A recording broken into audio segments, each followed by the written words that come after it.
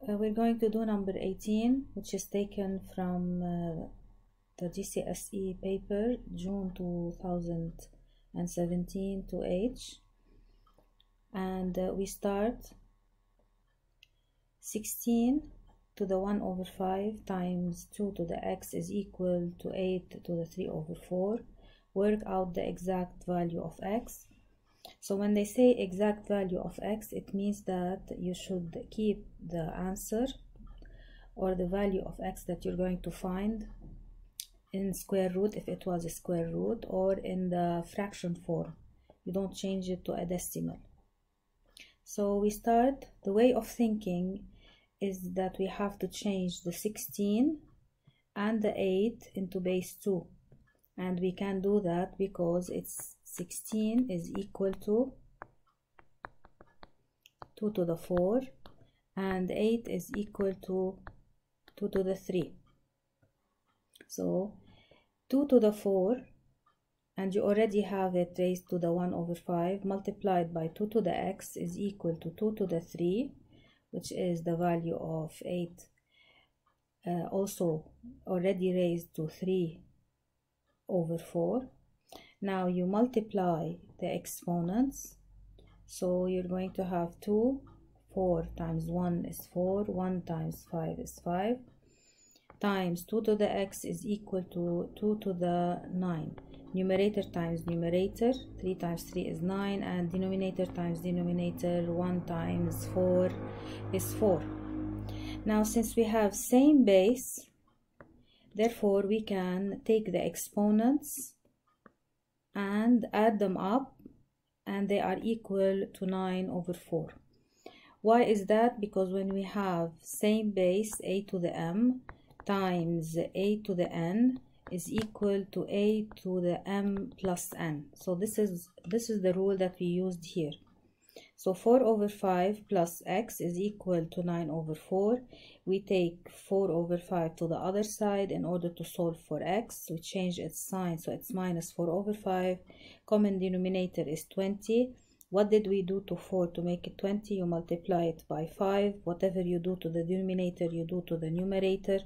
So it's 45 minus times 4 minus 16. And the answer for x is equal to 29 over 20. And you leave it in this manner because they want the exact value for x. In number 19 in the same paper, we have an expression, an algebraic expression, and they said that it can be written as a single fraction in this form, where a and b are integers. Work out the value of a and the value of b. So the way of thinking here is, first we have to find the common denominator. And you know that when there's no fraction, you can directly write over 1. So what is the common denominator here? It's the product of x minus 3 times x plus 3. Now, what should we do to 1 or what should we multiply 1 with to get these two factors? So we multiply 1 by x minus 3 times x plus 3, and we do the same for the numerator. Now, why did I change it to x squared minus 9? Because when you multiply a times b, a minus b times a plus b, it's equal to a squared minus b squared. So this is also an identity that you have to recall. Minus, you take the denominator x minus 3 times x plus 3, and you divide it by this denominator, so it's x minus 3, and the remaining is x plus 3. So you should multiply this denominator by x plus 3 in order for you to get the least common multiple, or the common denominator. And whatever you do to the denominator, you do to the numerator of this fraction. Or you can say that, what did you do to x minus 3 so that it became x minus 3 times x plus 3? we multiplied it by x plus 3, so you multiply x minus 3 times x plus 3, and the numerator you also multiply it with the same fraction, with the same factor or with the same number, x plus 3. And this is what we did here. And the last one, it's x plus 3. So what did we do to x plus 3 to make it become x minus 3 times x plus 3? We multiplied it by x minus 3. So whatever you do to the denominator, you do to the numerator. And we have this result. Now, in order to go, or in order to reach this fraction, we need to expand. So expanding x plus 2 times x plus 3, you're going to get x squared plus 5x plus 6. Because you multiply x times x, it's x squared. And 2 times 3 is 6. Then you use this method. X times 3 out times out is 3x plus 3x. N times n is plus 2x. Add them up, you will get plus 2 plus 3, it's plus 5x. Similarly for this one, but here you have to pay attention before you expand and remove the brackets. These brackets, you have to enter the minus in both cases. So we multiply x times x is x squared, minus 6 times minus 3 is plus 18, out times out is minus 3x, n times n is minus 6x, add them up, you will get minus 9. Now, before we remove the brackets, we need to expand the minus or distribute the minus inside. So this is what happened here. 2x squared minus 18, then minus x squared minus 5x, and here you have minus 6 because minus times plus is minus. Also minus x squared and minus times minus is plus 9x and minus 18. And now we collect like terms. 2x squared and minus 1x squared, it's and minus 1x squared, it's going to be 0, so they cancel. We have 5 minus 5x and plus 9x is plus 4x, and then minus 18 minus 6 and minus 18 is minus 42 over x squared minus 9. So we have found,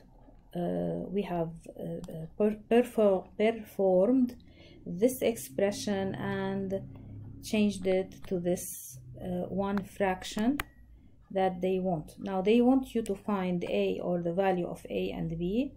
So if we want to compare, this is equal to the given fraction, which is ax plus b over x squared minus 9. So a is 4 and b is minus 42. Let us move to number 20. In number 20, you have a diagram that shows part of the graph of this function. And this is a quadratic function because of degree 2 for the x here. And they are asking us, by drawing a suitable straight line, use your graph to find an estimate. We have to pay attention that we want to find an estimate using the graph. So your answer might differ a little. For the solution of x squared minus 3x minus 1 equals 0. So we start, and we should think of it in this manner. I need to change this into this x squared, or this equation, quadratic equation, to resemble this function. So what should I do to minus 1 to make it plus 3? I should add 4. So I add 4 to both sides like we did here.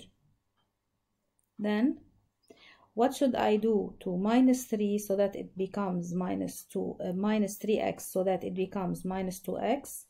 I add x to both sides. So also when you add x, you're going to have x squared minus 2x plus 3 equals to 4 plus x.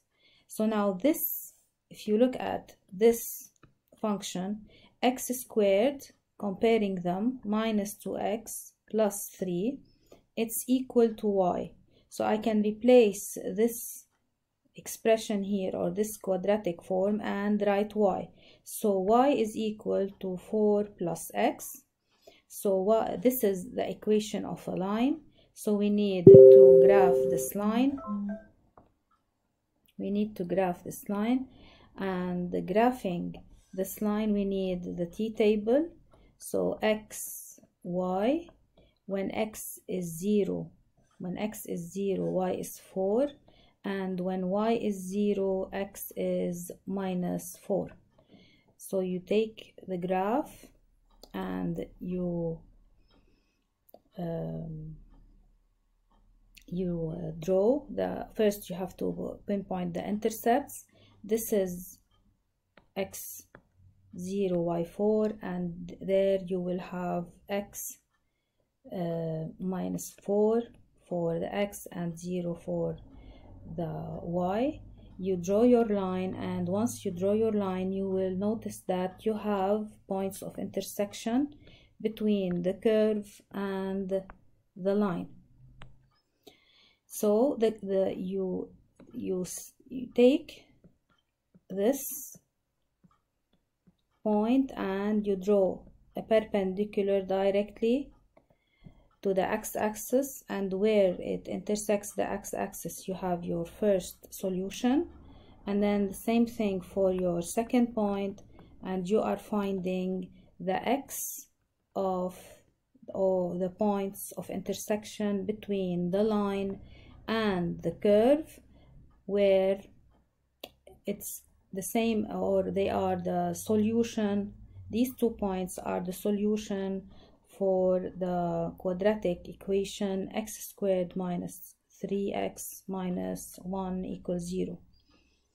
Then we continue. We have P is the point on the graph where x is equal to 2. Calculate an estimate for the gradient of the graph at point P. So this is point P. It has 2 for x, and for its y it's 3 mainly, but they gave us that P has x2. So this is the point where you can draw a tangent to the graph through this point. This is the given, and you need to estimate the gradient of this tangent. When they say estimate, it means that they want you to use your graph in order for you to find the solution. So you take 2 points on this tangent, and then you rise, and here we're going down minus 4 units, and then you run, and we're going here to run minus 2 units. Therefore the gradient is rise over run, which is equal to minus 4 over minus 2, which is approximately, or it's equal to 2, which is mainly the estimate of the gradient of the line tangent to the curve given at the point P, which belongs to this curve.